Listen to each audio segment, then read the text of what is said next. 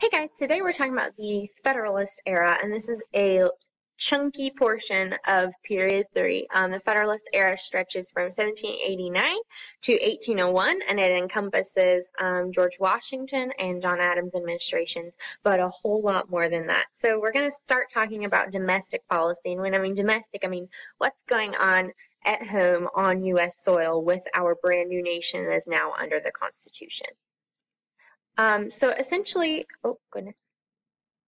essentially, the population is nearly 4 million. In 1790 was the first American census, and we're seeing that it's going to double about every 25 years because lots of immigrants are coming to the United States.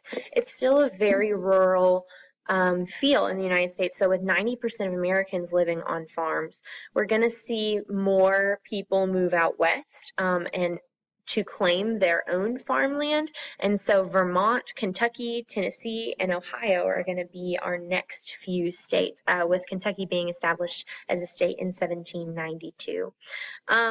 Essentially, the finances of the entire country are teetering on the edge of disaster. Public debt was enormous. Both state and national government, remember, under the Articles of Confederation, had different currencies, and all of those currencies were essentially worthless paper money in heavy circulation. And an overarching feeling of this could end in disaster is spreading through the country as well. In 12 years, America had overthrown their British government and had overthrown their Articles of Confederation government. And so we're going to see foreign challenges as well, Britain and Spain kind of threatening the unity of the United States. So George Washington is going to be our first president. He was unanimously drafted, like NFL drafted, by the Electoral College in 1789. Not a elector voted against him. He's the only president to be unanimously voted into office.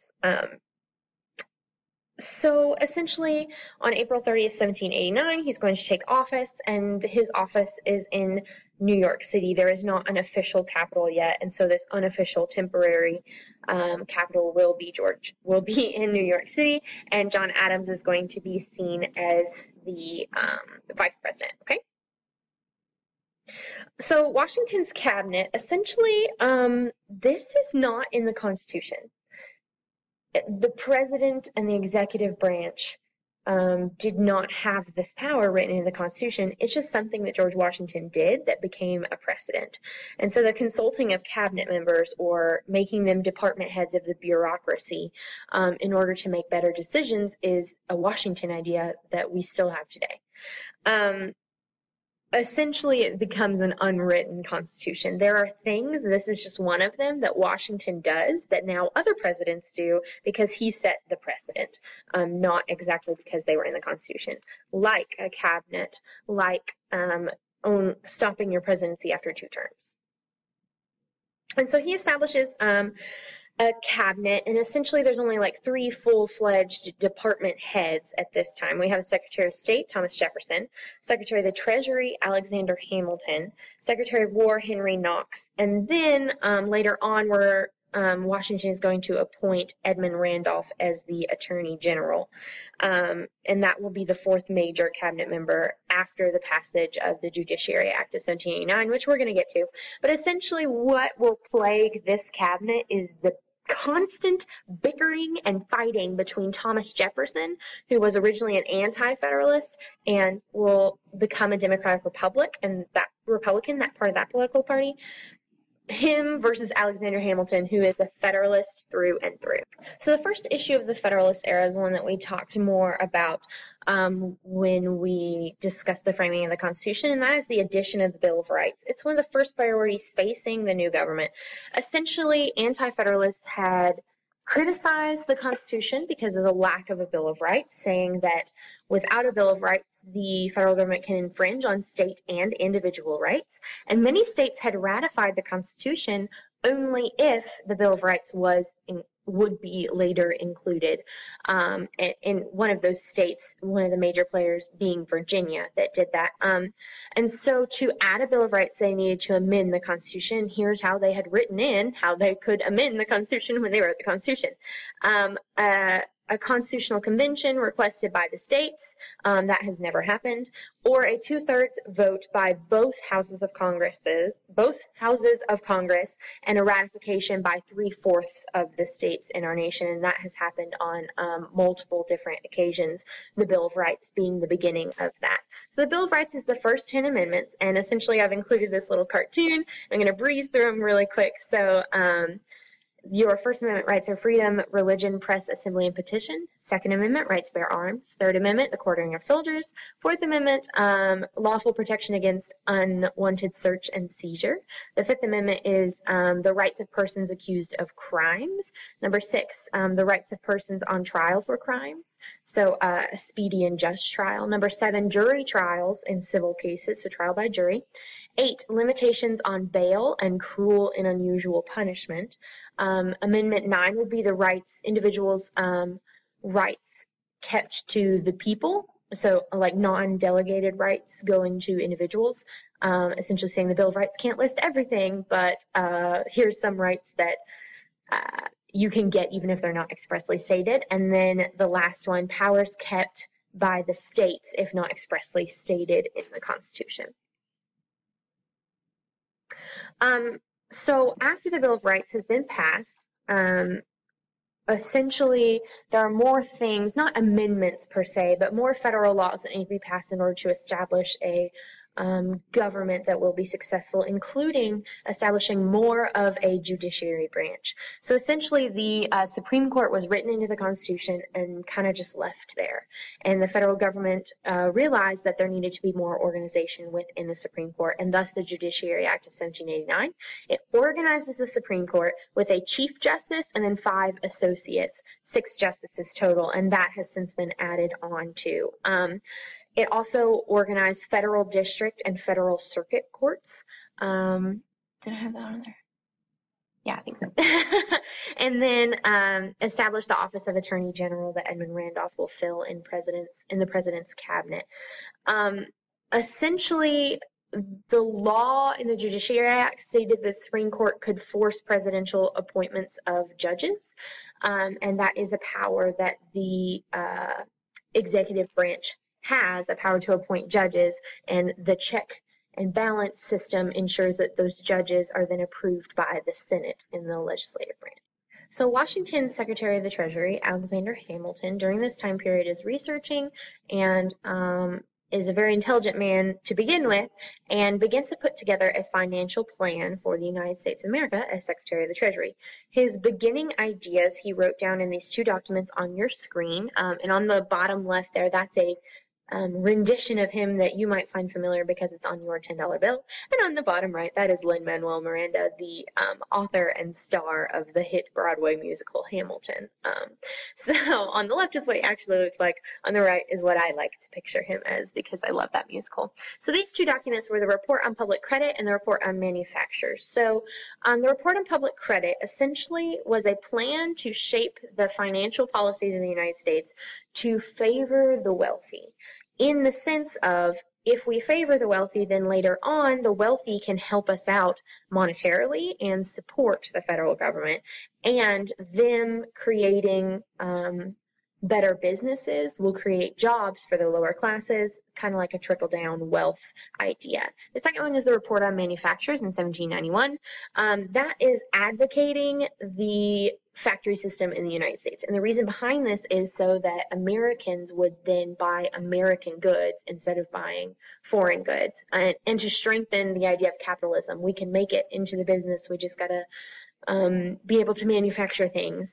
And the Report on Manufacturers is going to be the basis for the tariff component, and a tariff is a tax on imports, in his financial plan later, because tariffs, export tariffs and import tariffs, can raise money for the federal government, which he will put into his financial plan. So there are 5 main components of Hamilton's financial plan, and the first one is the most confusing. It's called funding at par, and the idea of funding at par is to increase national credit, make the U.S. look credible on the world stage financially. Because the government can't borrow money from other governments or from wealthy citizens without the investors, other governments, or the wealthy citizens being confident in America's ability to pay it back. And so essentially, funding at par urged Congress to pay off the entire national debt and to assume other debts incurred by the states that had been incurred during the Revolutionary War through the selling of bonds. So government bonds have been sold to fund the Revolutionary War. That's essentially they sell a piece of paper that says the money will multiply with interest in due time, and the government, you can sell that bond later during a government buyback, or if someone wants to buy that bond from you, essentially. So bonds had actually depreciated during the Articles of Confederation period because of the terrible economy. And so speculators still had large amounts of bonds. Many wealthy investors had bought up a bunch of bonds knowing what Hamilton's plan was going to be, while many original bondholders, like common people who had helped to fund the Revolutionary War, had already sold them unknowingly, thinking the government was too poor or unable to buy them back during the Articles of Confederation period. And so they were desperate for cash, essentially, and sold them off. If they had just held out until Hamilton's financial plan went through, they would have made more money. And Hamilton was kind of criticized at this point for not alerting the original bondholders to hold on to their bonds, because of the eventual federal government buyback of those bonds, which really benefited the wealthy and hurt the common people. The second part of Hamilton's financial plan is the assumption of state debts. This is where the federal government takes the debt of the states as its own. Now, states were in debt due to the Revolutionary War and the bad economy of the Articles of Confederation, in debt to individuals, in debt to other countries, in debt to other states. And so the underlying motive of this was, if the federal government takes the states' debts, then the states are obligated to the federal government. They owe them a moral debt, essentially, to be loyal to the federal government. And so Hamilton believed that national debt was a blessing that would cement the Union and give them a good line of credit, essentially. And so states with no debt really hated this plan, because states with debt really liked it. Like Massachusetts owed individuals in other countries bunches of money. And so they're like, yeah, you can take our debt, you go for it. Whereas Virginia, who had sold a lot of crops in order to pay off their debt and were essentially debt-free, really didn't like the idea of paying taxes and their tax money going towards paying off another state debt. And so the way that this deal was passed was through a process called log rolling, and log rolling is where two opposing factions, so the people that say, yes, we should assume state debts, and no, we shouldn't, agree to vote for each other's bills so that their cherished bill will pass. So here was the debate here. Virginians wanted to move the capital from New York City to Virginia. And so the South wanted that, and the South were the ones that didn't have any debt. Whereas the North, like Massachusetts, for example, wanted their debts to be assumed by the federal government. So they voted for each other's bills in Congress, log rolling, and both passed. And so the federal government assumed state debts, and now Washington, D.C. would be in the Virginia area, which is actually more like Maryland, but in the Virginia area, and it would be called the District of Columbia, and that federal district would be in the South. Madison and Jefferson are instrumental in helping set up this compromise. Thomas Jefferson himself set up the arrangement, I assume, and Hamilton was essential in getting it passed as well. And actually, he got the better end of the deal, because they just it doesn't matter where the capital ends up, essentially. It's still the capital. It is still very different than the area that it's in. It has nothing to do with whether it's in the North or the South. It's its own entity and has always been. And so Hamilton really got the better end of this deal. He just lost where the capital was, which didn't matter, but he got the assumption of state debts. That is all outlined in one of my favorite Hamilton songs ever. It's called The Room Where It Happens, and you should definitely go listen to it. I might even play it in class. All right. 3 more parts of Hamilton's financial plan. The third part is the idea of tariffs or customs duties, so taxes on imports. And those have become a source of revenue for paying off that debt that was assumed from the states. And so tariffs revenues really depend on foreign trade. We need to be on the world stage trading so that people buy our goods and so that we buy their goods as well. It's like a reciprocal process. However, the secondary goal of this is to help protect infant industries. We have these fledgling manufacturers in the United States who are just now getting up on their feet. And so to protect those people, you put a tariff on goods coming into the United States, so it's more expensive to buy things from other countries and cheaper to buy things from the United States. So they're going to put the first tariff law passed in U.S. history at the national level is an 8% tariff on imports.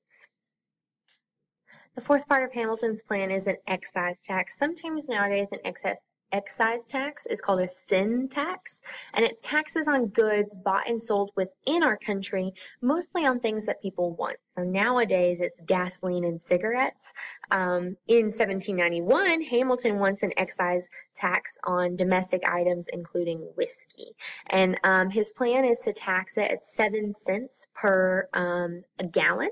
And this is really going to hurt the backcountry farmers, essentially, that use whiskey as an ulterior income. And whiskey was so popular during this time period and worth a lot of money, so much so that when paper money became super inflated and not worth a lot of money, sometimes people would use whiskey as money. That's how valuable and how held in esteem it was in this time period in America in the 1790s. Hamilton's not super concerned with the fact that it's making the backcountry men angry, because he knows that most of them are anti-Federalist in sentiment to begin with. So the most controversial part of this whole plan was the Bank of the United States, and from here on out you might hear me call it the BUS, the BUS, Bank of the United States. So this is going to be the point of contention between Hamilton and Jefferson that essentially breaks Washington's cabinet in half. So the provisions of the Bank of the United States would be that the government is a major stockholder in the bank, and there's even private stock within the bank. And so not only is the government a stockholder in the bank and wants it to succeed, but also individual wealthy citizens wanting it to succeed. The federal treasury would deposit its surplus money in the bank. That gives the federal government a safe place to store their money. It gives the nation lots of money in circulation that's backed by the federal government. And it also gives the power for the government to print a unified currency, providing a sound and stable national currency, unlike what we had under the Articles of Confederation. There's another great Hamilton song about this one. If you want to go listen to it, I can send you that link there. So essentially, Jefferson strongly opposes the bank. And that is because Jefferson is anti-Federalist in sentiment and a very strict constructionist. And here's what that means. Strict constructionist means that they look at the Constitution the way it is directly written. And the Constitution does not say that there should be a national bank. And so he argues that a national bank cannot be put into place, that the interest of it is not in the interest of the nation, and it is in the Constitution, so it can't be done. Jefferson and Madison would be considered strict constructionists. On the other side, we have Hamilton. Hamilton argued that the Constitution supports a plan for a national bank because he broadly interprets the Constitution. He constructs it, he views it in a loose manner. And he sees the need for the national bank through the elastic clause that provided for any passing of laws that are necessary and proper to carry out the powers vested in the various governmental agencies, is a direct quote, also known as implied powers of Congress. So not everything can be expressly written in the Constitution would be a loose constructionist argument. And thus the necessary and proper clause gives the Congress implied powers to enact things because this document needs to grow and change and be a living document that's going to last generations. So concerning the national bank itself, Jefferson and Madison argue that it would benefit the wealthy at expense of the farmers, that state banks wouldn't be able to compete with the power of a national bank, and Jefferson and Madison are very states' rights, and the federal government, they said that the federal government will enjoy the surplus of funds at the expense of those paying into the bank with taxes, whereas Hamilton and other loose constructionists would argue that a bank is necessary and proper to store collection of taxes and money from the regulation of trade, from tariffs, all of which those things, that would be the power of the federal government to regulate commerce. So that's how they justify the national bank. Washington reluctantly signs the bank measure into law. He calls for Hamilton and Jefferson to both write down their arguments. We have those documents. But essentially Hamilton's view prevailed over Jefferson's because of the economic distress that happened under the Articles of Confederation. And now we have this plan, hey, maybe it's going to work.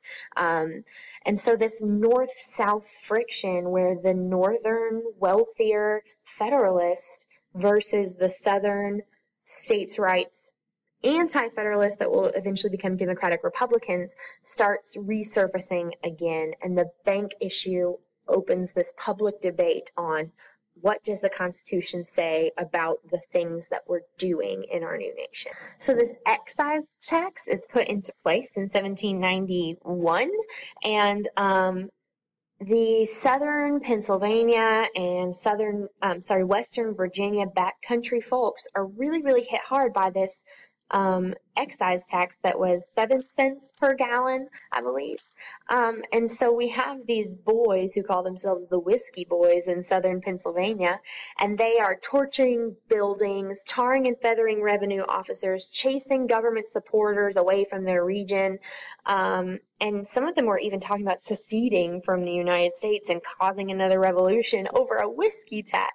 And so tax collections actually come to a screeching halt, and the federal government is not making money off this excise tax.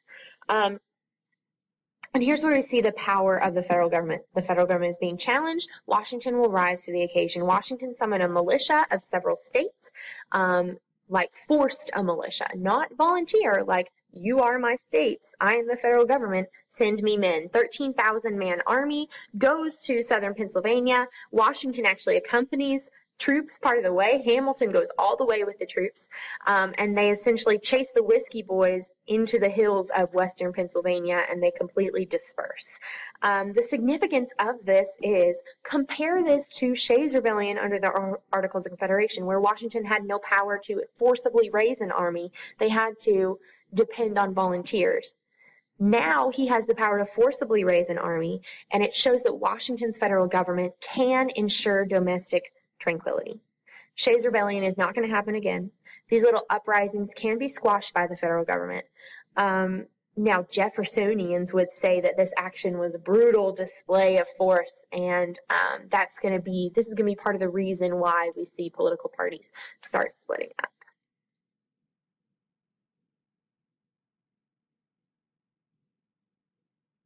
So this little quote up here is from a Hamilton song, but essentially this slide is going to be about the birth of the two-party system. The two-party system is we have two political parties, and that's kind of the way it has been ever since this moment, 1790s in American history. We call this first two-party system the first party system, and that's very confusing. That's just because it's the first time we have solidified political parties and their ideas, and later on we're going to see those things shift around. I actually have a chart I can show you guys in class that'll make a lot more sense. So this is the first party system, and the first party system has two political parties. So, original plan, the founding fathers in Philadelphia, at the Philadelphia Convention where they wrote the Constitution, they did not envision the existence of political parties.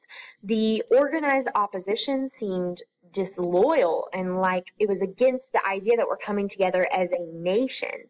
There were, however, factions. Factions are not political parties. Some factions had already existed in American politics and even in British politics before, the Tories and the Whigs, the Federalists and the Anti-Federalists. But those are not political parties. We're going to see during this time period, Jefferson and Madison, they organized this faction essentially within Congress, and that just to oppose Hamilton because they don't like the things that he's doing with the financial plan, and that will eventually turn into a political party, the Democratic Republic Party, because those ideas formed in Congress in this little like faction party bowl here drew support from the American public and thus would become a political party. So two really well-defined groups are going to crystallize: the Hamiltonian Federalists and the Jeffersonian Republicans, okay?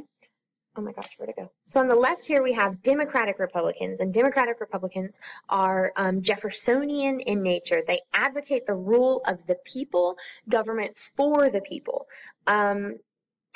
And so these are more common people, more Western and Southern people, mostly farmers and rurals, people that live in rural areas, and they advocate states' rights, where on Hamilton's side we see that political party call themselves the Federalist, and they emerge from the Federalist faction. Most of these are Northern, wealthy, and they are in support of federal power. So, cute little meme here. Washington says, "Thomas, what did I tell you not to do?" And Jefferson says, "Don't create a two-party system."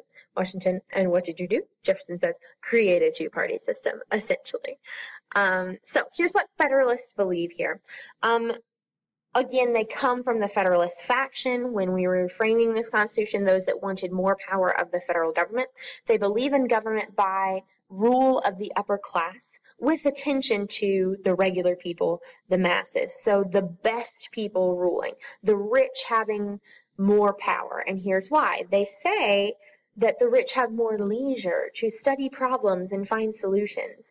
They have the advantage of intelligence, education, and culture, unlike the poor, who are just trying to survive here. John Jay even says those who own the country ought to govern it. Another common idea of the Federalist Party is distrusting common people. They thought at this time that direct democracy was mobocracy. The mob is easily able to take over and change things, and they do not like that idea. They think that direct democracy leaves things that are too important up to people who are uneducated enough to make a decision about it. All right, of course, Federalists believe in a strong federal government, a strong central government to maintain law and order, crush rebellions, protect life and property, mostly of the wealthy, because they are the wealthy class. They also believe economically that the federal government should foster business but not interfere with it. So Federalists, essentially, they like the merchants and the manufacturers and the shippers because most of them live in the area in the north where that's very common and not so much an agricultural economy like the South would favor. And finally, they're pro-British in their foreign relation policies, because they see that trade with Great Britain is very key to America's economy. Great Britain is a bustling country with a great economy, and if America can feed off of that, that's what they want. And so many Federalists had started out during the Revolutionary War as loyalists, actually. All right, in direct contrast, we have the Jeffersonians that call their political party the Democratic Republicans, and then later they just drop the Democratic and call themselves the Republicans. And this is the idea of government for the people, government for people that are able to educate themselves. They believe that the common people had a teachable factor to them. Yes, they weren't educated, but you can educate them, and thus they can make better decisions and government decisions. Their biggest appeal is to the middle class and to the underprivileged, essentially. Farmers, laborers, artisans, small shopkeepers are going to be people that will eventually identify as Democratic Republicans. They believe that a government that governs best governs the least. So like a hands-off sort of approach, like go fight your own battles, we'll be here if you need us, sort of. The bulk of power should be retained by the states. They wanted big state governments, and that is all in the 10th Amendment. That central authority was to be kept at bay, because in the Constitution, this is what the federal government's allowed to do, and everything else should be left to the states, as the 10th Amendment says. None of this necessary and proper elastic clause crap that the Federalists tend to put forth. They also are not a big fan of national debt. They think it's a curse to future generations and it should be paid off very quickly. They see themselves as mostly agrarian, and they're very pro-French, unlike the Federalists who are pro-British. Oh, also, they believed in free speech and that free speech can expose. So concerning America on the world stage, the first big event that happens is the French Revolution. And the significance of the French Revolution to American history is that it's the single most important issue splitting Federalists from Democratic Republicans or Republicans. And so there's this upheaval in France that essentially initially pleases the Jeffersonian Republicans because they see the French Revolution as a second chapter of the American Revolution where tyranny is being overthrown and a proper government is being put into place. There's this reign of terror going on in France. King Louis and his wife are beheaded, and anyone is subject to the guillotine for their beliefs. And so Federalists are just appalled at this violence and the scope of the carnage, whereas Jeffersonians are viewing it as it needed to happen because there was tyranny in France and it needed to be overthrown. And so the French Revolution becomes a mega war. Great Britain is sucked into the conflict, and now the United States needs to decide which side are they going to support, because war is eventually going to spread to the Atlantic and into the Caribbean. So how would America react to the French Revolution? Many people cry out and say, what about the Franco-American alliance? They helped us out in our revolution, and we are still obligated to pay them back for that. The U.S. had pledged to protect the French West Indies from enemies, and so the Jeffersonians favored honoring that alliance, whereas President Washington believed that war should be avoided at all costs. The military is small. The country is not doing well economically. It's in a fledgling state, essentially. And so premature entry into wars would cost us money, would cost us lives, might even cost us our sovereignty. And so Hamilton and Jefferson Hamilton and Jefferson are kind of brought into this argument as well, whereas both of those players kind of agree that avoiding war is a good thing. Jeffersonians, the Democratic Republicans, are enraged when Washington declares neutrality in 1793. This says that the war between Britain and France, they will not fight over it, they will not get involved in the French Revolution, and it warns citizens to be impartial, to not care about what's going on with this war. Essentially, the Jeffersonians are enraged because Washington didn't consult Congress on this. He just dropped this statement of neutrality, and they see that as an affront, essentially, that the executive branch is just taking over too much power in deciding whether or not to act, whereas the Federalists definitely support the Neutrality Proclamation. The United States eventually ends up benefiting from neutrality because it means that the United States could still trade and deliver food to the French West Indies. France didn't actually call upon the U.S. to honor their agreement and come join in the war, so it wasn't that they were breaking any promise. And if the United States had entered the war, Great Britain, who is now sucked into this war as well, their navy would have blockaded American coast and completely cut off needed supplies and trade, further crippling the nation. So these issues with Britain and France are going to bubble over into issues between the United States and Britain. And Jay's Treaty of 1794 does a pretty good job of alleviating U.S. conflict with Great Britain early on. So here's the background information for Jay's Treaty. Essentially, Great Britain had continued to menace American people on U.S. soil. They still had British troops stationed in the United States and on the high seas, essentially. They had been violating peace treaty. The peace treaty of 1783, the treaty that ended the Revolutionary War by keeping their troops in the United States. They had been kind of poking the natives to annoy and not just annoy, but be violent against Americans on the frontier by selling firearms and alcohol to Native Americans in my gosh, what's the word? In response for Native Americans to attack American settlers, so bribing them in exchange for attacking American settlers. And finally, that idea, that word that we learned in class the other day, impressment, and that is when the British Navy seizes a bunch of U.S. ships, over 300, takes the stuff, and often impresses the soldiers, forcing them into the British Navy and or imprisoning them. And so that's why there's a need to settle disputes between the United States and Great Britain. So the opinions of this on both sides, the Federalists are unwilling to go to war because they are pro-British, and trade with Great Britain is very lucrative during this time period. That's where they get the bulk of their revenue, people buying things from Great Britain and then putting a tariff on it. It's where most American people get their goods and sell their goods as well. On the other hand, Jeffersonian Republicans or Democratic Republicans argue that the U.S. should impose an embargo against George III because of all these things that he's doing and inciting economic pressure, essentially. So the solution to this is that Washington is going to send John Jay, the Chief Justice of the Supreme Court, to London in 1794.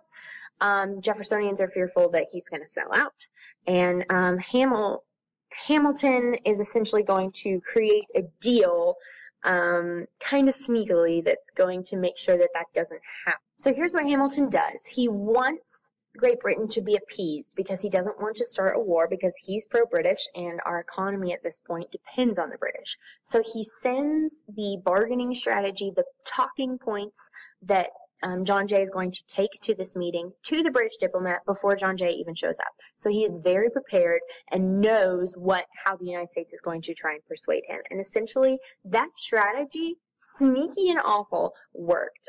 Essentially, the war is prevented. We don't have a war with Great Britain yet, but America wins very few concessions within Jay's treaty. Very few things America benefits from.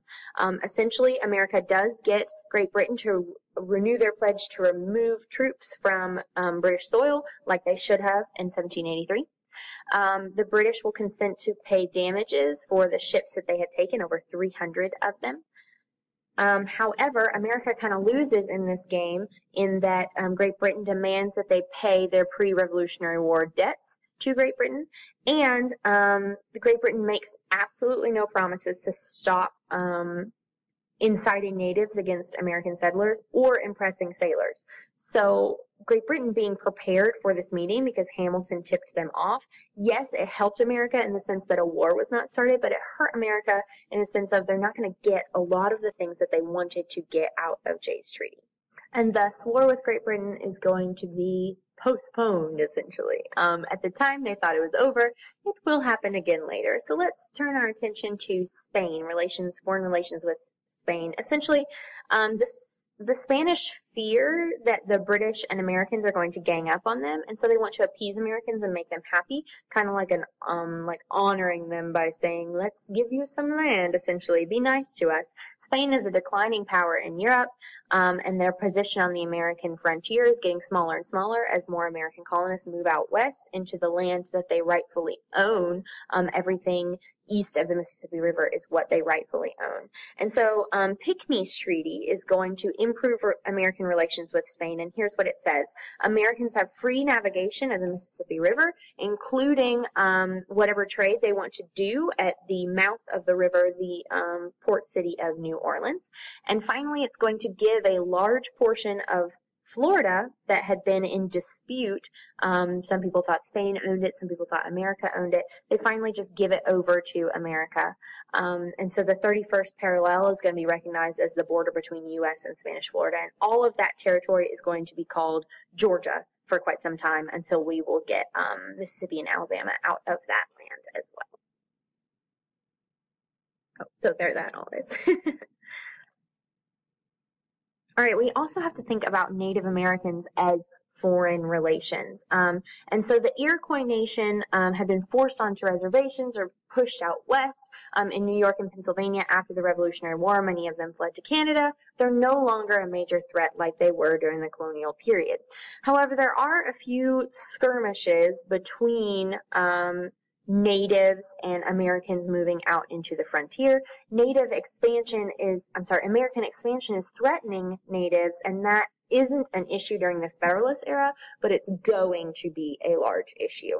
The Treaty of Greenville in 1795 is going to take a big portion of Ohio and Indiana away from native tribes, pushing them out west. And that's going to essentially be part of the reason that we have those states start to develop as well. So, can we get back to politics, please? That's another Hamilton quote. Sorry for you guys that don't like it. So essentially, Washington spends 2 terms. He reluctantly accepts a second term. He runs for re-election again and goes uncontested. And his friends and advisors say, you need to run again. You're definitely going to win. He does. He's unanimously re-elected again. But he kind of loses this nonpartisan father of our country reputation when he becomes a Federalist. He doesn't join the Federalist Party, but his ideas are so Federalist, everyone's like, yeah, Washington's part of the Federalist Party. And so the Jeffersonian Democratic Republicans, they are criticizing him very much. And that's why he's going to be less liked going into his second term as president. He's physically exhausted. He's a little bit older now. He's being verbally abused by Democratic Republicans who don't agree with what he's doing. And so after his second term, he decides to step down. This is not in the Constitution. This is something that he decided to do, and it ended up setting a precedent. All other presidents, not all, but most other presidents will only serve 2 terms and then leave the office of the president, and that will not become a law until after FDR in 1945, where a president can only serve 2 terms. Essentially, the position was set up to be kind of like a pseudo king. They can leave whenever they want.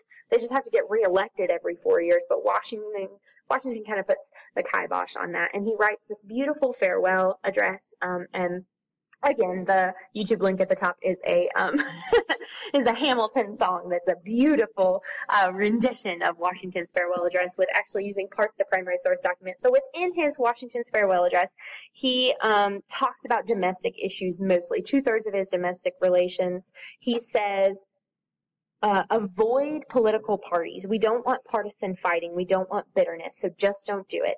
Don't create permanent foreign alliances like a treaty with France. Just keep to yourselves for this period while we're still becoming a sovereign nation.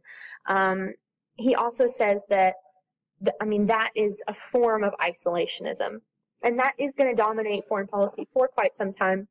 Not just because of Washington, just because everyone in the country knows that we need to focus on ourselves during this time period. And so Washington had actually set a lot of precedents for our country. Presidents from starting during his time and even now rely a lot on department heads for advice and consent, and they talk a lot with their cabinet and draw a lot of information from their cabinet. That's not in the Constitution. The president has the power to create his own cabinet and appoint department heads.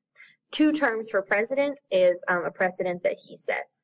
And after John Jay resigns, essentially this is going to go outside the Supreme Court to select a new Chief Justice for the Supreme Court. And that was another Washington kind of precedent that he set. So the election of 1796 is kind of going to be one of our first, this is how it's actually going to be, presidential elections. John Adams is going to be the Federalist candidate.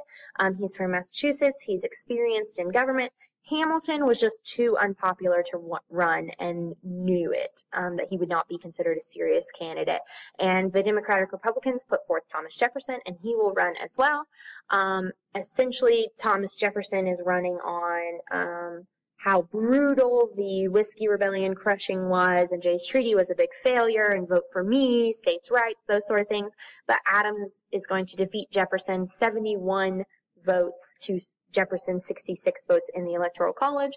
But at this point in history, the loser becomes the vice president. So Adams wins, a Federalist, but the vice president is going to be in direct opposition to him, Thomas Jefferson, a Democratic Republic. That will change next presidency cycle. So we're going to see John Adams have one very tumultuous, mostly awful term in the presidency, and Jefferson will be elected next. But first, let's focus on Adams' 4 years as president. So the French Directory government, while we're having this huge French Revolution and they're also at war with Great Britain, is furious that America made this treaty with England. And so they see that as an affront to the Franco-American alliance. They see it as America trying to establish an English-American alliance. And so the French ministers tell French warships to begin seizing U.S. merchant vessels, and about 300 of them are going to be seized by the 1797. So they're upset that seemingly America is going back on their friendship in trying to make a friendship with Great Britain.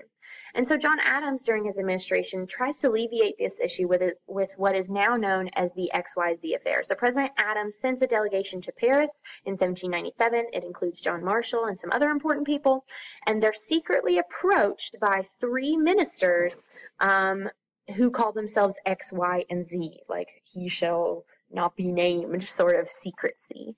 And they say, you need to pay us $250,000 just to talk to Minister Talleyrand, the foreign ambassador, the foreign minister, not even to actually negotiate the end of this French madness on the high seas of stealing American ships. And so, seeing this as a bribe, John Marshall says, heck no, and goes home. And he's welcomed home as a hero. And we see this hysteria sweep through the United States of, let's go to war with French. They really hurt our feelings. They truly insulted us with this idea of, you have to pay to talk to our foreign minister. And that's what's called the XYZ affair. So during this time, we get what some historians like to call the quasi-war. Quasi is like kind of. The kind of war, the quasi-war. And so knowing that this is happening on the high seas and French warships are seizing American merchant ships, they call for war preparations set in motion. The Navy Department at the cabinet level was created. The Navy was originally just 3 ships, and that's going to be expanded upon during this time period. The Marine Corps is going to be established. They stopped all trade with France. An army of 10,000 men was authorized. Washington and Hamilton were going to be in charge of it. It's not really actually raised and comes to fruition. And American ship captains are told, you can go and capture French vessels if you want to. There's going to be a few naval battles in the French West Indies and kidnapping of men. And so these undeclared hostilities go on for 2.5 years from 1798 to 1800, mostly in the West Indies, but also in the Atlantic Ocean. Around France and on trade routes from France to the United States. U.S. privateers and the Navy captured over 80 French vessels.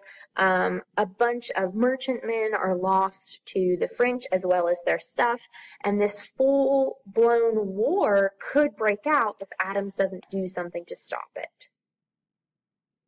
So what he is, the finest moment of the Adams administration is the Convention of 1800. This is kind of the only good thing that Adams gets accomplished during his time period as presidency. So Talleyrand, the foreign minister, actually becomes eager to negotiate a peace because the U.S. is super hitting him hard with a trade embargo, not buying any of their goods and also stealing their ships on the high seas and dumping their cargo.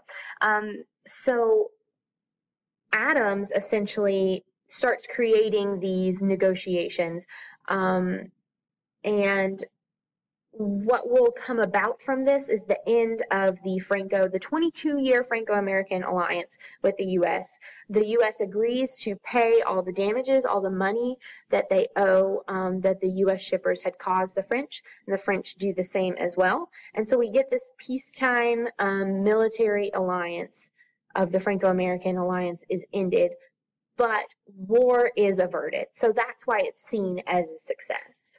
So Hamilton and the Federalists are just enraged by this. They don't want peace. They want military glory against France because of the major insult dealt with the XYZ affair, whereas the Jeffersonians, Democratic Republicans, they wanted this one last try for peace with France because they are pro-French. Adams feels this to be his finest achievement because he solved an issue diplomatically before it became war, and eventually this will set up later on, 3 years later, when Jefferson is president, for Napoleon to allow Louisiana and that territory, the Louisiana Purchase, to be purchased by the United States. If they had gone to war at this point, then we might not have half of our country because this peace allowed for the Louisiana Purchase later.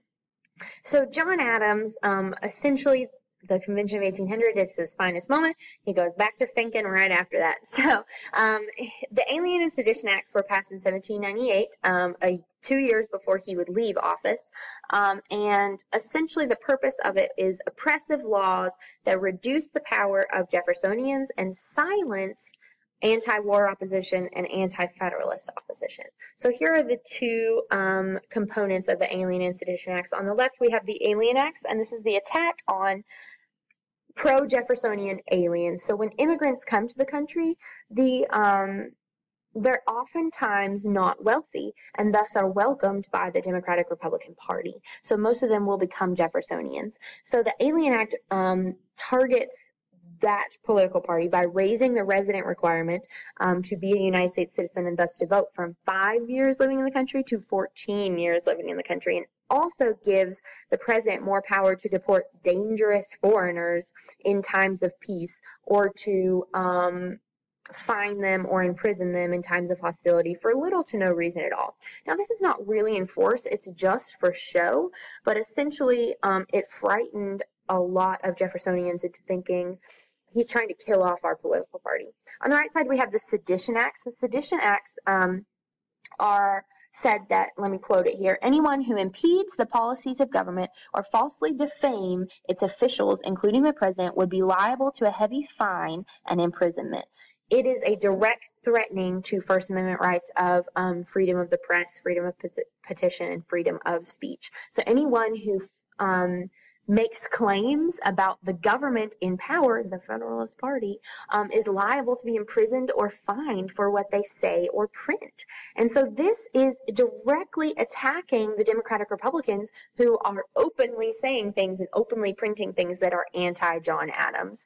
And so actually many outspoken Democratic Republican editors are indicted, 10 are brought to trial and convicted and have to pay heavy fines and serve jail time.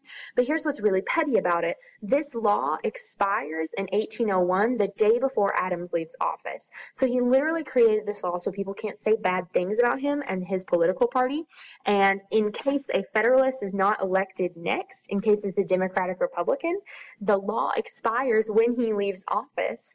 And thus, the Democratic Republicans don't have this protection against them. And I know you're wondering, well, why doesn't the Supreme Court say this is unconstitutional? Because that's not a thing that exists yet. That's coming.